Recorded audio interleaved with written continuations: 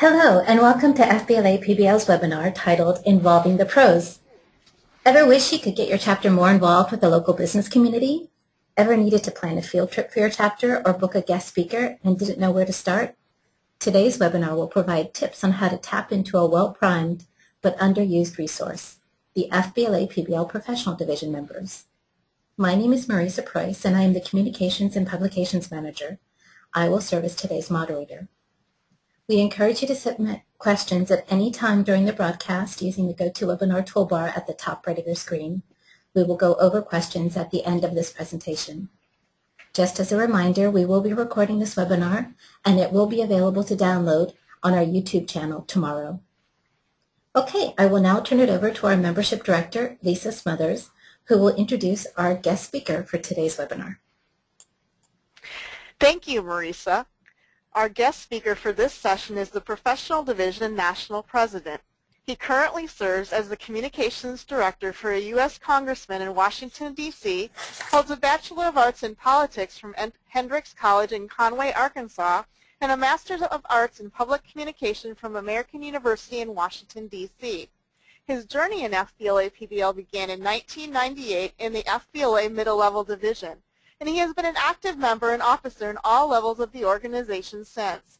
He served as a state officer in Arkansas FBLA and PBL, reactivating his PBL chapter as a freshman, as PBL National Parliamentarian and PBL National Southern Region Vice President.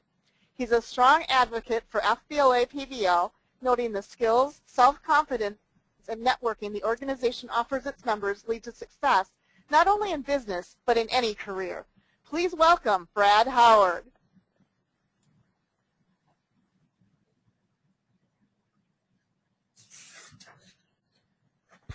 Thank you, Lisa.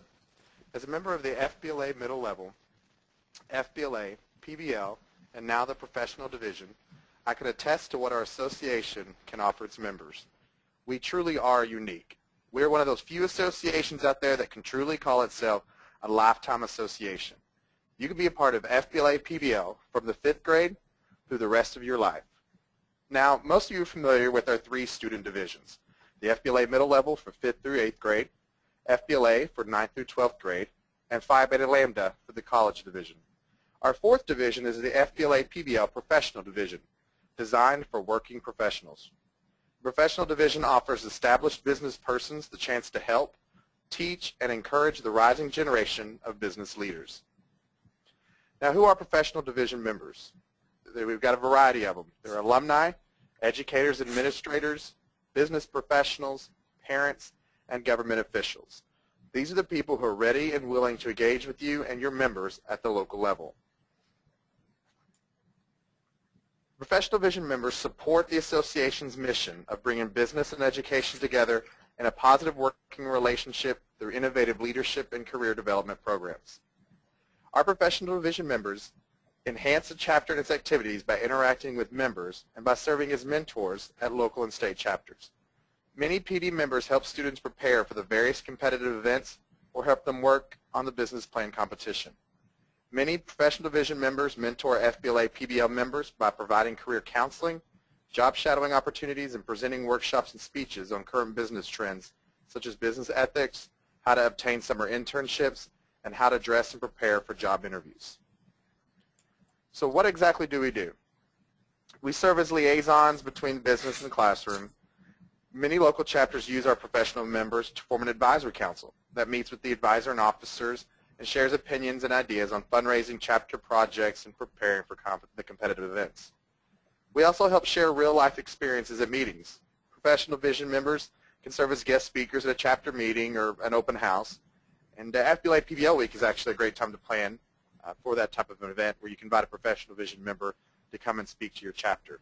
We can also help arrange tours, or you can go and visit a business. We help guide members as they prepare for competitive events, whether it be a speaking event, an interview event, a written event, or a chapter project and report event. Primarily, we help judge at local, state, and national competitions. And we also help chapters fundraise by offering scholarships and giving other financial support to students who compete at state and national conferences. Many students actually look toward funding for state and national conferences and look to their mentors to teach them how to reach out to possible funders through letters and/or presentations. Primarily, our goal is to connect current business professionals with tomorrow's business leaders in a way that's mutually beneficial for both. Now, the focus of our presentation today is about engaging your professional division members. So how do you bring them on board? How do you bring them into your chapter? And how do you utilize this tremendous asset that we have for our members? So I wanted to take some time today and go through some of possible engagement activities that your professional division national officers have come up with, that we've heard at workshops, that we've given at national conferences from around the country. A lot of these ideas are based on what members from other chapters have done before and have had success with. So, the number one concern we hear from our members is that, it's not that they don't have time to get involved, it's that they're just not asked to get involved. And so they don't know how to get involved. So really, it's incumbent upon our local chapters to reach out to your professional division members, bring them in, ask them ask them if they'd like to help, and learn their expertise, learn what they're interested in, and then plan accordingly. So here are some ideas we just want to share with you. One of the things we're proposing this year as national officers is a new activity during FBLA-PBL week, which is the second week of February, and we're proposing a professional division engagement day. It's really an opportunity for you to plan an entire day around engaging your professional division members, about hosting some type of an event. You can invite the members and other businesses and community leaders to speak at a local chapter meeting, to share their expertise or to talk about some aspect of business.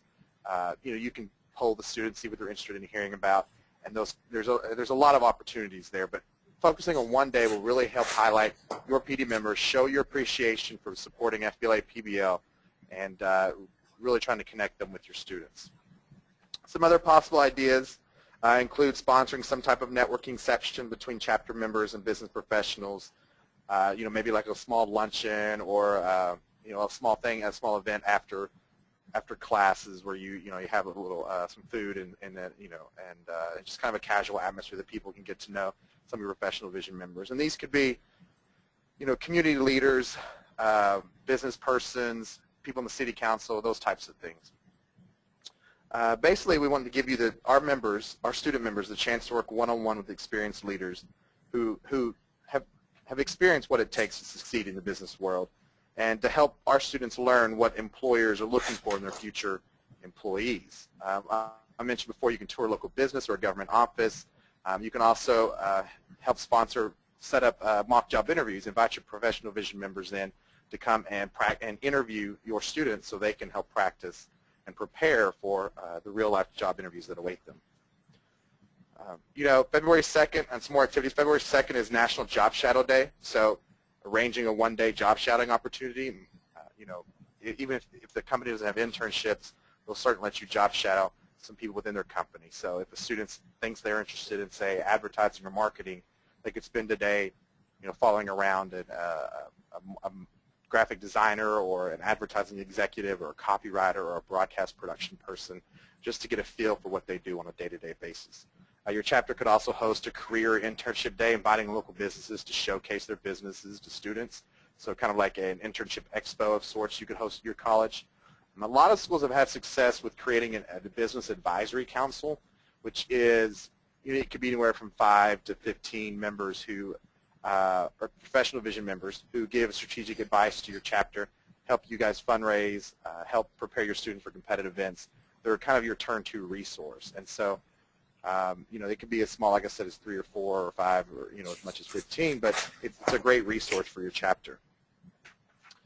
Some more activities we talked about. February 11th is FBLA-PBL National Community Service Day.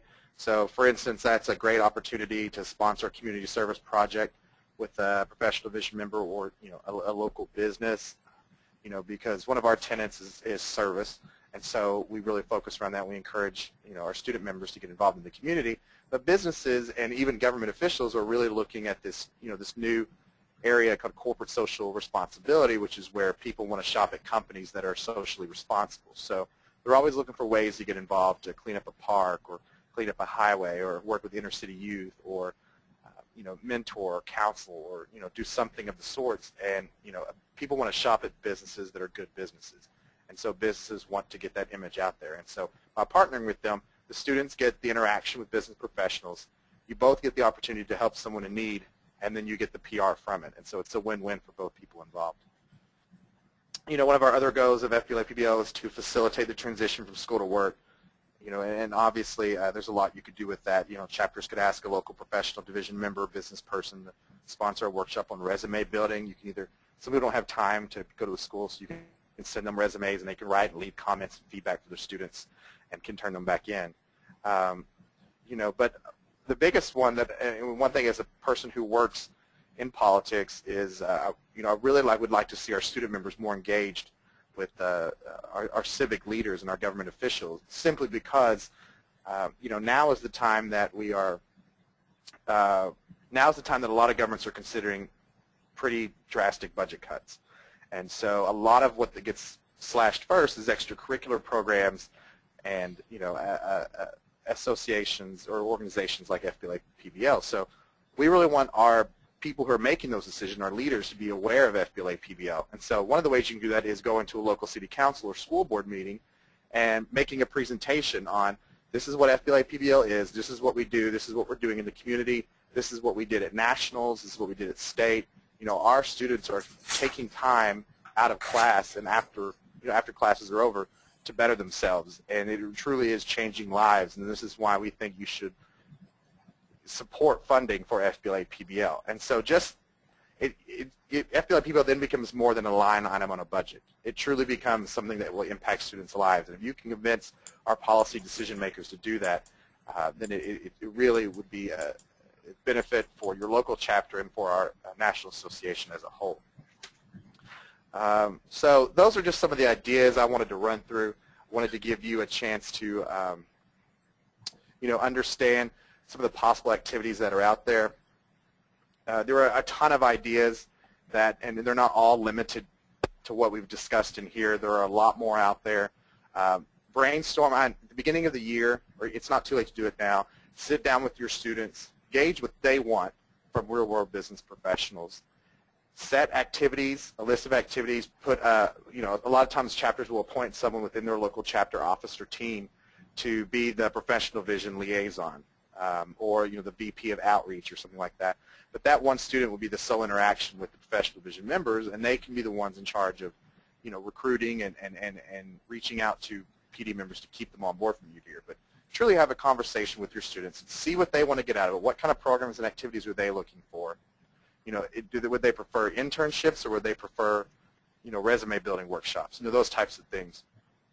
And then plan accordingly and make your students really go out into the community and present themselves to these business professionals and sell the organization, sell what they're doing, and really get them involved, because what that does, and I can tell from experience, that it really helps boost your self-confidence. And really heading into college and even heading into the workforce, confidence is huge. It really, when you lose confidence, it really comes over well to potential employers or mission counselors even. So allowing your students to really, do those things. We've also, on our website at FBLA-PBL.org, if you click on the Professional Division tab and then go down to the document library, there's something called the How-To Kit. And the How-To Kit is pages upon pages of ideas, recruitment ideas, retention ideas. There are sample letters, say, renewal letters to renew your membership, other ideas to go out to the community and how to present to them. There's also a PowerPoint on there about the professional division. So if, say, you're presenting to a city council or you're presenting to a potential professional division member, you have a PowerPoint handy. That's also on the website. And finally, under the Professional Division tab, there's also a Join Now button. So a professional division member can join online on their own, or you could do it when you go in to register your student members. You can register professional division members in the same way. Or the third option is there is a PDF that you can print out. And it's just, if you go to FBLA-PBL.org, Professional Division tab, you'll see a Join Now button, and underneath it says you can print a membership application. So you can just print the PDF, and you could take that to members, have them sign, get their information, and then register. And finally, one other thing, a lot of times you can't get, say, government officials to join as PD members, but you would certainly like for them to be. A popular thing that a lot of chapters are doing are presenting honorary memberships. So the chapter itself will purchase a professional division membership for their mayor, for their city councilman, for their governor, and then they will go and present that and make a big hoopla with the press. And as someone who works for a government leader, I can tell you it's all about the free press. So they really, really will utilize any opportunity similar to that. So if there's a way you want to say thank you for supporting FBLA-PBL, thank you for supporting education, that really is a good way to do it, is presenting an honorary membership. So, and then finally, whatever you do, and I think it's something we don't do enough, is really, go out there and get publicity for it. So, your community service project or your students competing at nationals, really getting your organization's name and your chapter's name and attention out into the media is a great way to reach out in the community. So, if your students do something good, alert the local press to it. Let them know there are students out there that are doing good things, and that there are those who are pushing themselves to the next limit. And that will, in turn, do great things for your chapter. So I wanted to tell you real quick before we move on to questions, there are three national officers in the professional division. Of course, I'm your president, Brad Howard. Eric McGarvey is our national vice president. He's from North Carolina. Kelvin Hill is our national secretary treasurer. He's from Mississippi. You have our emails there, but anytime you want to just bounce some ideas around, get a list of ideas, get a list of membership of professional division members in your area, shoot anyone an email. We'll be happy to help you in any way we can. So, and if you have ideas on stuff that we can do to better reach out to our members or to spread ideas around, we'd be happy to hear those as well. So that's all I have, and I think now we're going to turn it over to questions. That's right. Thank you, Brad. Okay, we had a couple of questions come in, Brad, while you were presenting. The first comes from Michael. I believe he's in Texas, and Michael had a great question. He wants to know, where can he get a list of the professional members in his area or his state? Well, like I said, you can always email your professional division officer, or you can email the national office at membership@fbla.org, and they'll get you a list. But what I would recommend, which would probably be quicker and more effective, is if you really reach out to your state key contacts, whether your state advisor, your state chair, and ask for a list of professional division members within your state, because they'll be able to get that information to you. They'll also you'll be able to have a better relationship with your state key contact. But they and that would engage everyone around on your state level. So I encourage you to do that. If you don't have a state key contact or you don't know who they are, again, you can email us anytime at membership@fbla.org or at my email at pres@fbla.org. Great. Okay, Carly wants to know, what are good ideas for a high school chapter who wants to make some business tours? It's a great idea. Business tours are great because the students love it, and businesses love it because businesses are always looking for good students within the community to recruit to come work for them one day. But generally, what I would do is start with your local connections. So if you have a student whose parent works for a company, obviously start with that, because that's going to be your bet. Or if you have friends who work for a local business, obviously using those connections is easier than cold calling. But cold calling is just as good. Just reaching out to someone. If there's a business that a lot of students have interest in, news stations, like TV news stations, are always great because students love going to those. Big factories that make stuff. So I believe I toured Planters Peanuts, which actually was a pretty cool tour.